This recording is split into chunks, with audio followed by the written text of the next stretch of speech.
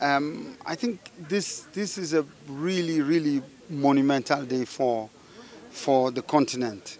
We've got 3 of these centers, regional centers of excellence for biodiversity, forest and seascapes, that we will manage across Africa over the next 4 years. 1 in West Africa, 1 in Central Africa, and 1 in Eastern Southern Africa. And we're launching the Eastern and Southern Africa Center today. It's a big milestone because we know that without data on biodiversity, without data on forests, we cannot make good decisions about how we move forward with managing those in a sustainable way.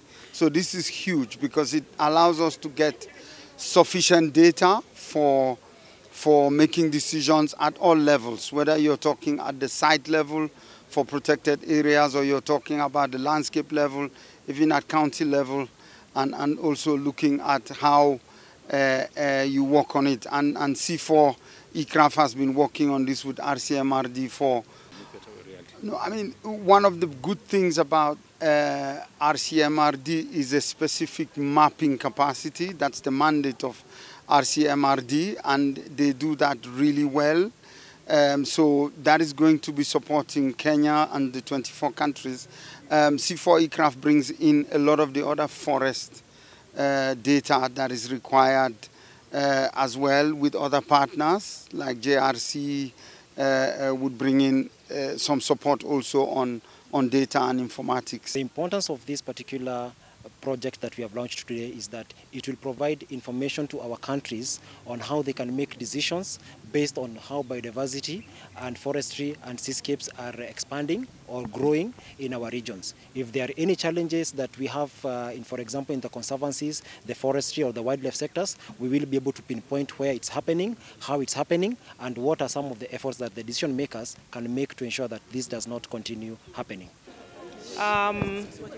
And I'm also happy to say that this is a center that Kenya has hosted for the last close to 50 years now. And we want to urge our partners from all sectors to really support the need for us to not only do mapping of our resources, but we need to map, communicate the data that is derived from the mapping.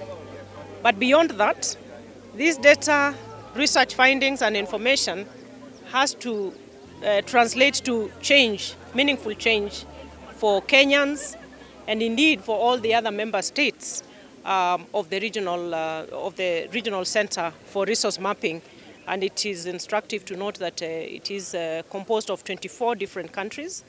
And, having all the stakeholders come here together today to support and inaugurate the Center of Excellence is a statement that this is a critical part of our natural resource management, and the focus on forests, biodiversity, and seascape is cannot be overemphasized. We have 17% to work hard around, and like I mentioned, one of the critical aspects of that initiative is the monitoring and evaluating how many trees we are growing, also monitoring the maturity of the trees and the success of the entire program in the next 10 years.